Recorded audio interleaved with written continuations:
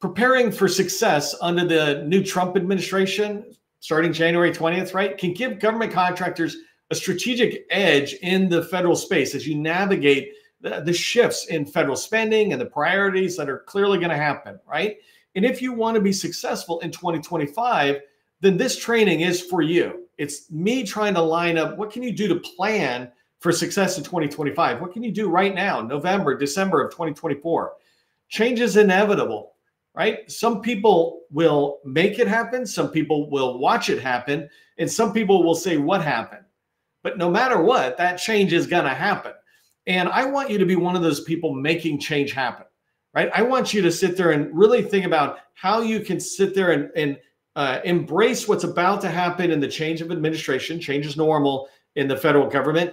And with a little planning, you can go really far towards your success goals for 2025. And so today we're going to be diving into planning for government contractors in 2025 in that Trump administration that's about to come in. I'm going to break down the training into three main sections. First thing is I just want to talk about how you can align or anticipate and align these changing priorities that are going to be coming under the Trump administration in 2025. President-elect Trump has some clear agenda items that he's going to focus on, and he's got that across all the federal agencies. If you're not overly familiar with this, the President of the United States has control over all the executive branches, and so this whole executive branch will fall under the Trump administration. We want to understand what are those priorities in those agencies, and how can we align what we do to those agencies, or maybe those agencies aren't a fit for us. The second thing I'm going to talk about is how to align your strategy with the anticipated spending trends so that you can stay competitive going into 2024. So this topic that I'll talk about today aligns to a full training I did 2 days ago on spending in the Trump administration going into 2025. So go take a look at that one after this training to get a broader picture. And then I'm going to wrap up with my recommendations on what you should be thinking about doing to be able to, just control the impact of the changing priorities that are going to happen with the new administration. You can control what's going to happen going forward. Stephen Covey, he writes a book called 7 Habits for Highly Effective People. And if you haven't read this book, one of the habits, oh, that's funny.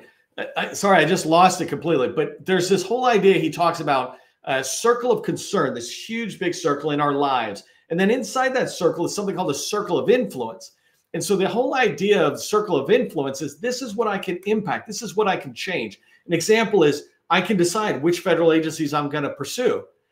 I cannot, and I have no influence on what the agencies are doing. But I can look at the agencies and decide which one I'm going to knock on, which ones I'm going to go in and try to sell to, right? And my circle of concern are all those things that I think about. Oh my gosh, spending is going to be this way or whatever, right? I can see all those things, but I can't really influence them at all. And so the idea is when you look at all these things that concern you, we're not saying don't be concerned, but if you want to proactively plan for success in 2025 as a government contractor, then you want to zoom in on your circle of influence. And some of us have a smaller circle of influence to begin with, but you can begin to go forward. Actually, I just saw a chat from somebody talking about your visibility score. I'll talk about that in a minute, but that's an area of influence that you have, and you have control over it. So if you don't know me, my name is McDonnell. I'm the president of the GovCon Chamber of Commerce, co-founder and CEO of GovCon in a Box, and I want to welcome you to my federal sales training where I provide tips for success in the federal market. I spent 20 years in the federal market as a small business owner, and since 2018, I've been teaching people like you that government contracting is not a secret. It's just a process. When we follow a process A to Z, we have repeatable, predictable results, and that's what I want you to have in 2025. It's why I do this training over and over again. If you haven't already subscribed to our newsletter, subscribe to Government Contracting Success newsletter. If you are a subscriber, do me a favor, a little thank you for the training that we do. Send the newsletter out to other people and say, hey, you should subscribe to this newsletter. That way they get access to the newsletter, but they also hear about future trainings we do. This is how we build our community.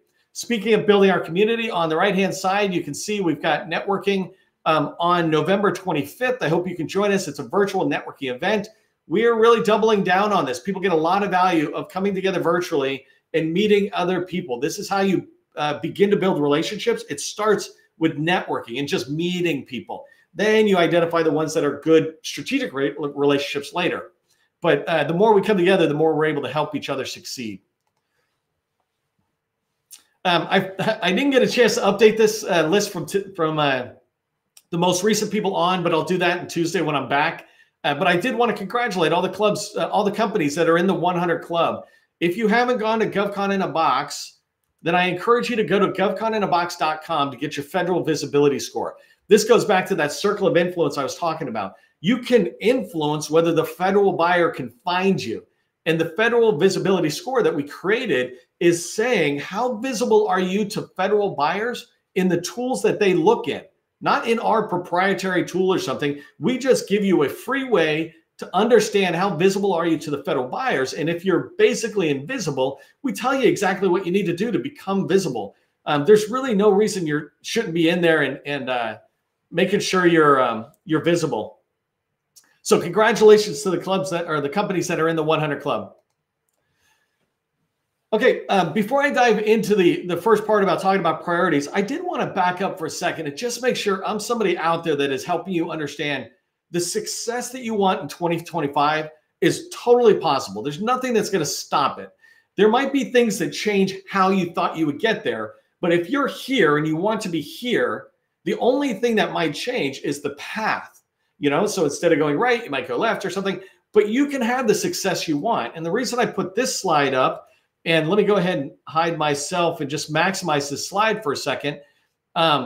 If you look at this slide, what it shows is from the various earliest time with President Obama administration through the first President Trump into President Biden, what you can see is the government never stops spending. The only time we had a dip, and that dip is because of a drawdown basically from war. But for the most part, the contracting has happened. And if you look at small business in this same diagram, which I could have done if I was nice, you would see a similar type pattern because small businesses had far less of the war contracting dollars. And for us, it's more CONUS or continental United States, the 48 United States. So anyways, I just want you to understand when you look at this graphic here, and this is coming from USA spending data. When you look at this graphic, you can see that spending happens, and it always happens. Now it's just a matter of aligning what you sell with the agency that wants to buy what you sell. So let's get started talking about how you can anticipate these priority changes that are going to be changing, right? What are the Trump administration priorities that are going to happen? Some of them we already understand and we see them coming out there. We can kind of get a forecasted look of what's coming. Others will be able to anticipate as we start getting closer to January 20th and in the first 100 days, which I'll come to in a second.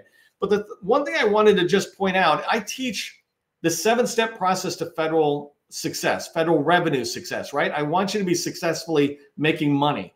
That's the reason we're in business, right? If we're in a for-profit business, we're here to make money. Yes, we can do all sorts of good in the community, but that doesn't happen unless we're making money. Otherwise, we're just, in a volunteer's place. And so the first thing is for us to look at the path to revenue success. And that's why I defined the 7-step process. When you think about aligning your company to the priorities of the administration coming in, the Trump administration coming in, it begins with the first step in the 7-step process. And this is research. Research is about understanding your agency. In this particular case, I want you to actually back up for a second all the way to the entire executive branch, basically the entire federal government, and understand where the Trump administration is going. What are the major priorities? From that, you want to begin to zero in down to an agency. And I'll talk about that more in a minute. But this idea of take a holistic picture, understand your customer, right? The executive branch is your customer. You're going to sell to them. So do the research it takes to get in there and understand what their priorities are. Some of the ways you can do that research and begin to anticipate those changes that are coming and plan for them in 2025. Some of the ways you can do that are listed here, right? So the first example I have is the first 100 days. If you're not familiar with this, every president who comes in, they have a first 100-day plan. They're like, in the first 100 days, we want to get this done, right? Not we want to start this, but they all of them want to get something done in the first 100 days. We're here, we're in charge, we're going to get things done. And so you want to anticipate what those are. pretty soon the Trump administration will literally put out what they want to get done in the first 100 days. And then you will also see that spread across different agencies. Like if there's a secretary of the VA coming in, what are their 100-day priorities that align to President-elect Trump's priorities?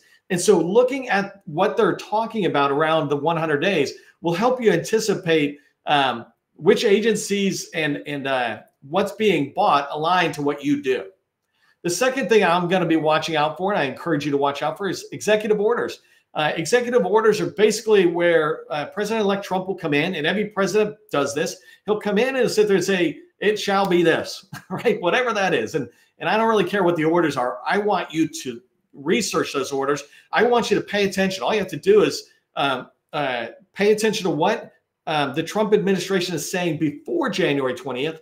And then on January 20th, if you're not familiar with this, the White House has a website. The website will be archived for the Biden administration, and a new website will immediately come up. And in there is where a lot of this stuff will be communicated. And so you will be able to see these executive orders that are put out there. Those executive orders, it doesn't take you long. In fact, take it, copy it, drop it into ChatGPT and say, "Hey, does this matter to me?" So let ChatGPT summarize it for you. But you want to read it. I will look at every single one myself to say, how's it impact me? How's it impact my customers? The next one you want to be paying attention to are the FY 2025 budget. So if you're not familiar with the budget, we currently don't have a budget, right? So we're in FY 2025, the first quarter, started October 1st, and the budget approval process has been pushed down the road with something called a continuing resolution until December 20th. And it'll probably be kicked down the road again. But the idea is that the current budget in play, FY 2025, so now to the September 30th, 2025, that budget was written by the Biden administration, but it's going to be covering the Trump administration as he comes in January 20th. And so you want to look at that budget and see what's going on in there that aligns to you, right? You don't have to read everything, but if you do cyber, if you do construction or something, look in there and see what's going on. And then what I want you to pay attention to is what's going to begin to happen in January, because that budget in itself, things could go up in the air, right? This is the challenge the agencies have, is like, what's going to be the reality of the budget? So you want to pay attention to 25's budget to see what might change now that it will be the Trump administration in the White House and Republicans in the House, where the budget is being discussed back and forth between the president and the House. Those folks have control over the dollars. And so pay attention to that, and also pay attention to the FY26 budget. These things, this is continuing learning, right? This is what you should be doing if you want millions of dollars from the federal government, is understand your customer. And the 2026 budget, FY26 budget, has already started being put in play, but it's being put in play by the Biden administration. And now we've got a Trump administration. So there could be changes in there. And that could be really helpful if you're able to see some of the early stuff, and then you see what's being put out after January 20th, you can see the shifting in the priorities, and you can begin to align it to what you do. The last thing I have here is just strategic plans. The federal agencies have 4-year strategic plans out there. Some agencies try to update them annually, but most of them have a 4-year strategic plan that gets put in place with the new administration. So right now there's a strategic plan, and you can go in there and see some of these priorities and watch, because as soon as the new administration comes in and we start getting leaders across all the different federal agencies, they will start putting out strategic plans, and that will signal to us very clearly what their strategic goals are, the priorities, what their objectives are, and how they're going to measure themselves for success, not just as the administration and things you might hear from the White House, but more specifically the things you might hear from different agencies. Understanding these strategic plans and kind of comparing them will help you. The comparison will help you see the shift, and understanding the new strategic plans, reading them and really absorbing what's being said in there. Those will help you create a strategic plan for your own company. Okay, I know we got a lot here, by the way, and I continuously do this training. You can go find replays on training I've done on how to look at strategic plans, how to analyze them and read them. But this is a skill set, right? If you're going to do a new skill, like if you're going to go dancing and you're going to learn swing dancing for a second, right? If I just use that, Swing dancing begins with just, step, step, step. You kind of go side to side, and then you get a little fancy and you go step, step, rock step. It's like, what's that rock step? And then you do some turns, and eventually you're flipping people over or something, right? There's advanced skills in dancing, and there's advanced skills in government contracting sales. And understanding our customer is one of the main ones. We could take the time, right? You might not be that much of an expert at it today, but if you keep looking at this information, pretty soon, if you're familiar with the matrix stops looking like a bunch of computer code and it starts looking like a steak or something. All right, so on this slide, I put in, I kind of piggyback off training from Tuesday, the 12th of November, where I talked about what's the anticipated federal spending in 2025 with the Trump administration coming in. And there's clear things out there. So I want you to go watch that whole replay. But I just wanted to quickly talk about this from two ways, right? I look at the budget, I look at the spending as a government contractor, as a person who advises my customers on government contracting, where they should be looking. And these are the things I observe, right? The Department of Education, Department of, or the Environmental Protection Agency. These are a couple of agencies that are what I call at risk. The administration coming in, they're not big fans of them.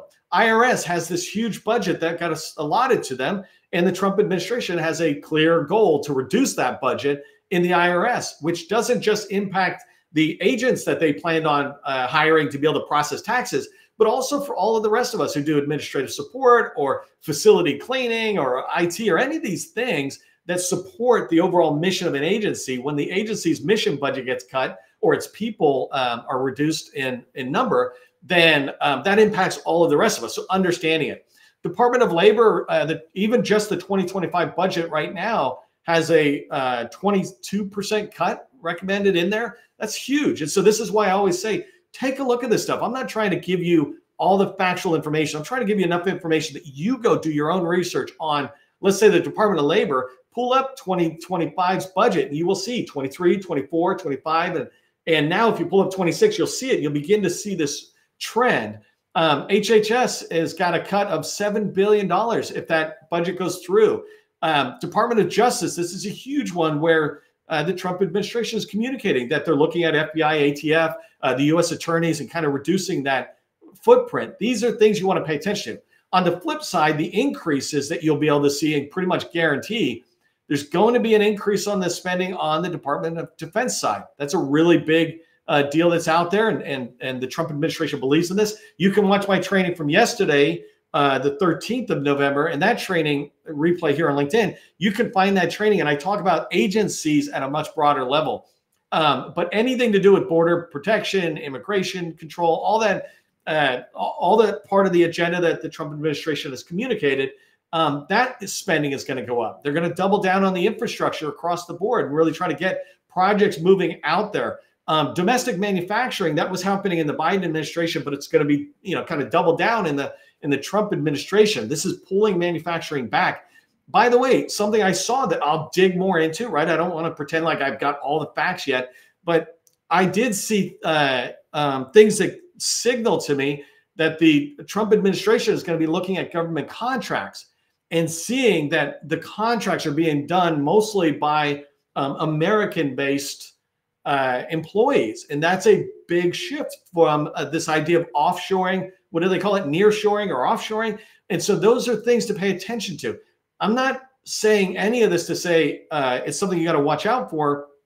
I mean, excuse me, that's exactly what I'm saying. Not to do fear-mongering or something, but to say, hey, if that's happening, that's something that should be paying attention to. But I do believe there's a big staff augmentation need coming up because I think there's going to be a lot of changes in there, and the government still has to execute their mission. But I think there's going to be a little bit of turmoil around internal government employees that might be an option for government contractors to do staffing, hiring, recruiting, training, retention, all that kind of stuff. Okay, I really wanted to get to this slide. We got 7 minutes left. I want to share these tips, and these are not every tip I have. These are just the tips I'm starting with here at the end of, as we go into the end of November, and you start thinking about this. By the way, don't wait for 2025. Everything I want you to do is today. right? You start today. You don't have to work 24/7, but you do have to start thinking about things today. The government is thinking about where they're going, and this is what we need to do is look at it. So my first tip for you is to really reevaluate what you sell. And I don't mean should we sell something else? I mean, make sure you understand what you sell. I see companies all the time, right? I interact with probably over 1,000 companies a month minimum. And when I look around at what people sell, sometimes we sell too much. And I want you to reevaluate what you sell against two things. One is the ability to niche that down to something smaller. An example is if I was going to create a social media company, I would sit there and say, well, I'm not just creating a social media company. I'm going to niche it down to LinkedIn because that's what we're experts at. And I'm going to double down on going after that. So that's what I mean is look at what you sell. The other thing is align it to what they need. So to make sure that what you sell is not something that's going to go away. An example of something that may be this way is in the new Trump administration, there's probably going to be less of a focus on alternative fuel or energy and more focus on, I don't know, oil or whatever, right? I don't know the energy world. And so if I'm selling alternative energy, I really need to reevaluate what's their agenda, what are they doing, and how's that aligned to what I sell. So once you do that, you got your niche, the second thing I want you to do is identify the agency that is most likely to buy what you sell. So an example for me, if I say I'm going to do social media and I'm going to do LinkedIn, why am I double down on DoD? Because I know DoD has a really strong push to increase the defense supplier base, the industrial suppliers, or industrial base, right? The DIB, defense industrial base. And so basically small business suppliers, et cetera. I know they really want to grow it. I know that because they reach out to me and ask me to help reach you.